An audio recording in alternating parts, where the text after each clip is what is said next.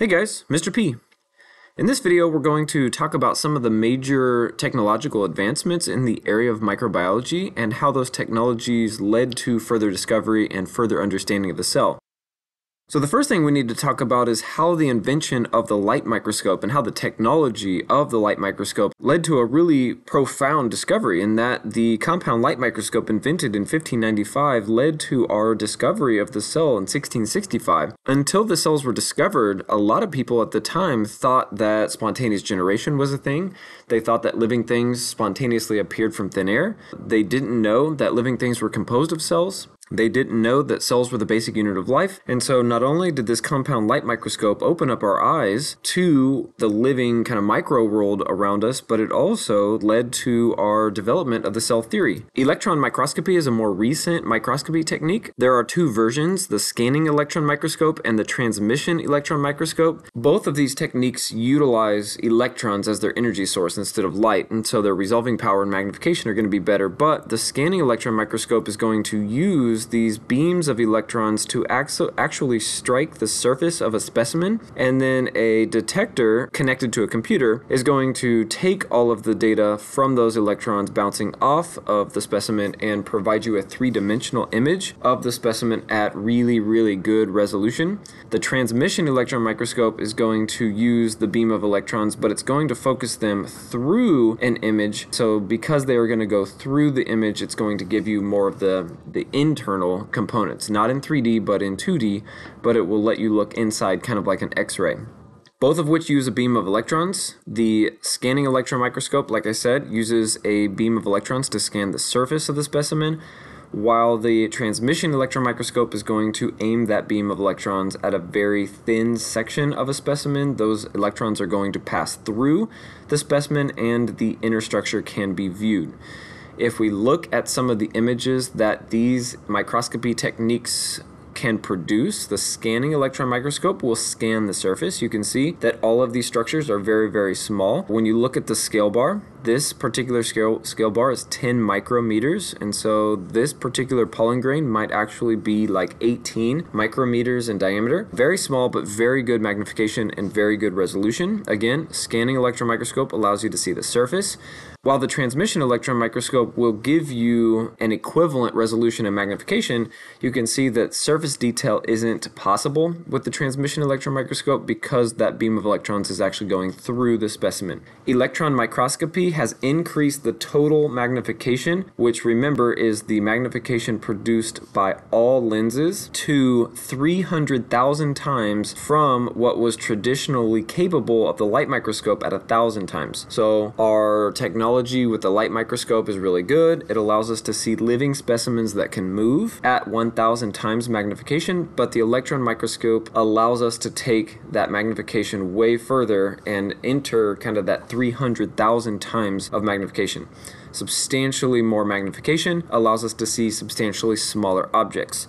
Electron microscopy has increased the resolution from 0.3 micrometers to 0.001 micrometers. So again, we can zoom in and actually resolve between two really closely related objects to 0.001 micrometers. That's substantially better. So in addition to our microscopes, the light microscope being invented and leading to the discovery of the cell, and the electron microscope being invented and leading to increased magnification and resolving power, there are some microscopy techniques that have furthered our understanding of the cell and the structural components of the cell, and one of those is freeze fracture. This technique is a process of preparing a sample for observation with electron microscopy. So this is a technique that will utilize the electron microscopy in order to make our understanding of the structures that we're looking at more clear. It involves the rapid freezing of a biological specimen. In this case, we're looking at a particular section of the membrane, but it physically freezes them and then will physically break them. That's called fracturing, which is why it's called freeze fracture. So we freeze the specimen and then we fracture it, and because we can fracture it along planes that we want to look at, like we specifically froze a membrane, we split it open between the two layers of phospholipids, and then examined those samples through or via electron microscopy. This technique specifically has increased our understanding of the cell and has furthered our understanding of microscopy in general, and has further diversified the techniques we can use in tandem with microscopy. This specific technique has also reinforced the idea of the fluid mosaic model, which we'll talk in detail about in a later video. But the fluid mosaic model is how we describe the cell membrane with all of the membrane components, proteins, and such. Cryogenic electron microscopy is another one of those technological advancements that we use in tandem with microscopy. It furthered our knowledge of structural biology.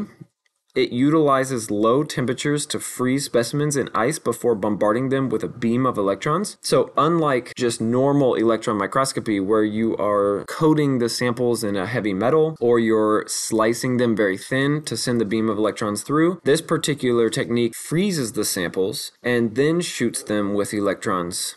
Because we are not preparing them with a heavy metal and we're just freezing them, we don't actually have to increase their size, so to speak, by coating them in the metal. And so it enables an image to be formed using computer enhancements that shows the three-dimensional framework of proteins at near atomic resolution. That's the really, really important. Because we are just freezing the molecule as is, we can really get at the detail of the molecule, in this case a protein. The quaternary protein, the three-dimensional conformation of this protein, can be seen at near atomic levels, which helps us understand the function of the cell and what the cell uses to function correctly. This particular technique, the cryo-electron microscopy, has advanced our understanding of virus composition and virus structure, cell membrane components and their arrangement, and the cellular protein synthesis, even sometimes heredity expression and regulation, because a lot of this hereditary expression and the regulation of expressed traits is most of the time the result of a particular protein. Another example using the cryogenic electron microscopy is with COVID-19. So the SARS-CoV-2 coronavirus spike protein is used when the virus binds to and infects a host cell. The structure of the protein was first elucidated using cryogenic electron microscopy in 2020, fostering the development of the pharmaceutical drugs that might inhibit the protein and prevent infection. This is the actual 3D conformation of that spike protein. That is the exact protein that the coronavirus will utilize in order to infect the host. Again, we know a little bit about viruses at this point in the class. Viruses contain their own DNA or RNA, and they have to inject that DNA or RNA into the host cell. And a lot of times they use these spike proteins to help bind them and infect the host cell. Immunofluorescence, or the use of fluorescent stains, is another one of the techniques that can be used in tandem with microscopy techniques, and it involves utilizing fluorescent stains that combine with specific cellular components. So in this particular image, you can see that there are a variety of antibodies. We have primary antibodies in this green color, and we have secondary antibodies in this kind of darker blue color. Antigens exist as surface proteins on the surface of a lot of cells and viruses. And so because we know that there are particular antigens available on particular cells, we can utilize primary and secondary antibodies that have been tagged or linked to a fluorophore, which is a particular fluorescent stain molecule. And once those antibodies have been tagged with the fluorescent dye molecules, they can then be attached to the antigen like they normally do. And now we have just fluorescently marked the cells based on the interaction of the antigen and antibody. Specific antibodies combined with unique colored dyes recognize and combine with target molecules, which allows the target, usually protein, to be detected. All this is a particular antigen-antibody interaction. If we label the antibody and then allow it to attach to the specific antigen that it is specific for, we can radioactively or fluorescently dye these particular cell components, usually protein, because the antibodies are protein and the antibodies are going to attach to antigens which are also protein, and we can then start to look for the presence of those particular antibodies within a living tissue sample. And so when the living samples are irradiated with ultraviolet light, the parts that accepted the dye will fluoresce. So you will see that in this particular image, which is a sample or a tissue sample, you can see that most cells are not glowing, but some cells are fluorescing. And the reason they are fluorescing is because they have been infected with the host cell, and therefore when we send these radioactive markers or these fluorescent markers in and they attach themselves specifically to that that viral protein antigen, they will accept the dye and therefore glow. This technique is often used to detect viral proteins that have infected cells. It also is a technique that has been used to identify cancer cells when looking at a tissue sample.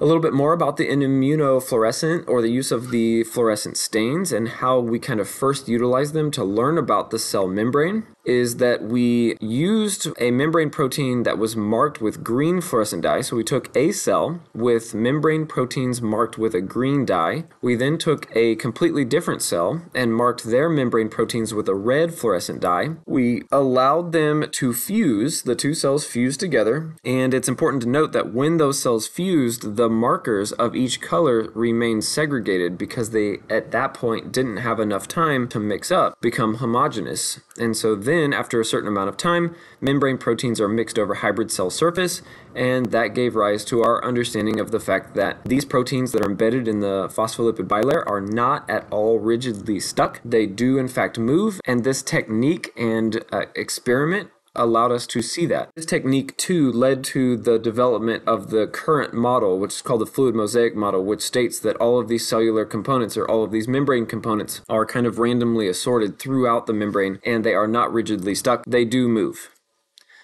That's it for this video. If you learned something, give it a thumbs up, subscribe. We'll see ya.